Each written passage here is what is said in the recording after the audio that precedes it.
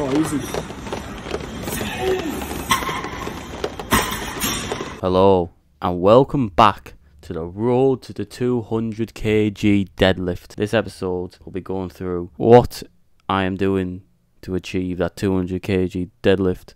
Now, as you can see, we are doing a lot of rep work. I'm working with a new PT to help increase my deadlift to 200 kg, you know, get as much help as I can, learn stuff, pick up stuff along the way. So the first set we're doing is 101 kg at 7 reps. Now, as you can see, if you can, there's a little tiny 0.5 kg plate at the end of the barbell, which brings us to 101. Now, this is about 60 or 65% of my 1 rep max, so we're working through that, doing it like a block type of system, so we're not just maxing out every week. First time I've done training like this actually, so I'm quite looking forward to the results and see how it goes. So the first set went pretty well, you know, going up pretty quick, 101 kg for 7 reps. It's not a ton of weight, I'll be honest. It felt quite easy and light. Now getting into set number 2, I changed the camera angle around, and thank God I did, because as you could see,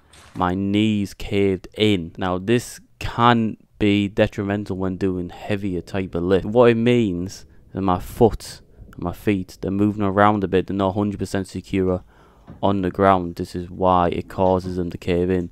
Now there's an old video of me deadlifting from quite a few months ago, and that knee cave, this is about 110 kg, is ridiculous. It's because, literally just because of your feet basically, they're not like properly secured on the floor, which causes the imbalance happen, sorry. And this also happens on squats as well, so it's important to like full on like corkscrew your feet into the ground so that it's nice and secure from the ground up when doing your deadlifts. Apart from that, I thought this set was pretty good, and just what I'm trying to do as well is to practice my bracing and breathing. I'm not doing like a touch and go deadlift, up, down, up, down, up, down. It's like up, down, breath in, get the set up as best I can, take it easy. It's not a race, you don't need to like fly through the sets of deadlifts. There's no like time limits, whatever.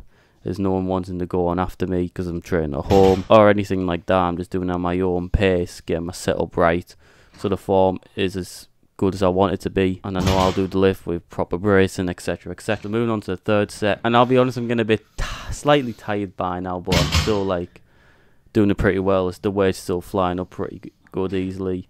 What I'm doing as well is pulling the slack out of the bar as well each time before I do a deadlift as well. That just helps me. I know people just like to like launch it and jerk it up, but I always find that pulling the slack out of the bar first helps a lot to get through that leg drive a lot more, rather than all be through the lower back, which can cause lower back pain later on if I don't address like form early on when I come to maxing out, which will be quite heavy as well. Like we're talking like 170 upwards. That will be very heavy, and if I'm not spot on with my form, basically I can get injured very quickly with lower back pain, or so just making sure my form's on point, taking my time each set rep.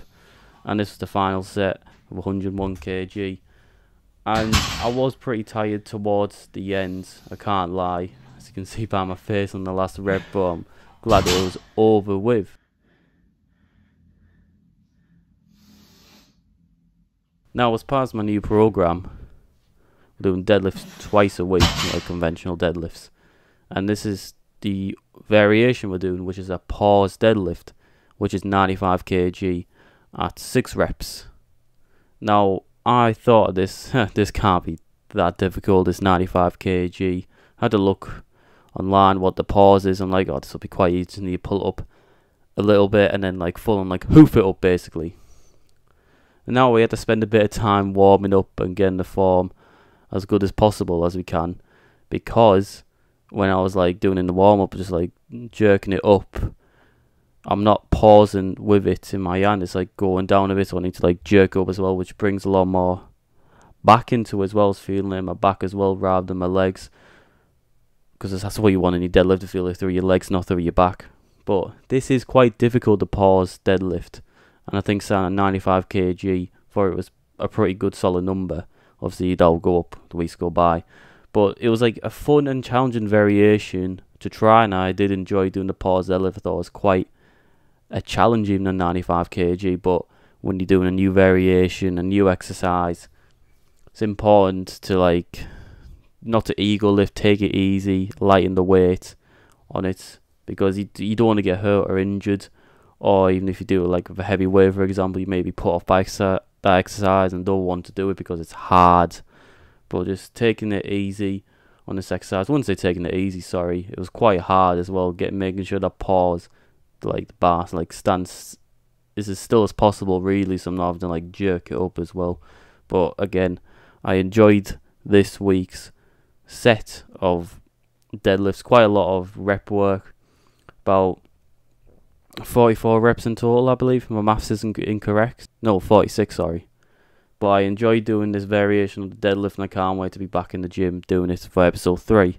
So thanks for watching the second episode of the road to the 200 kg deadlift. And again, there won't be a lot of maxing out for a while, which gets all the views and attention, but this is the work that needs to be done before maxing out, all the boring you know what I mean, there's no like maxing out, just the boring unsexy stuff that needs to be done. But yeah, thanks for watching and see you in the next episode.